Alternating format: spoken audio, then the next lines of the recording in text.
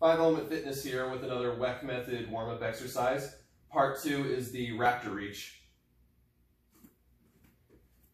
For a consistent camera perspective, we'll say heels together, toes out in your Weck 45. Everything facing dead center. We can have thumbs to center of the chest. Lift the heart up, pull the shoulders back. Make sure you're keeping a strong neck while you get more opening through the rib cage. Draw the thumbs outward like you're trying to touch the back of your armpits. Gets the lats nice and engaged from top to bottom. And then from there, one arm reaches up overhead. Push through the palm, but you also get more extension, stretch from the armpit if you lead with the elbow as well.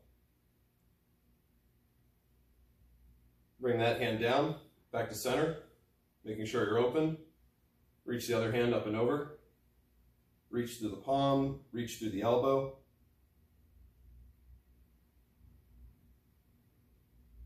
And back to center.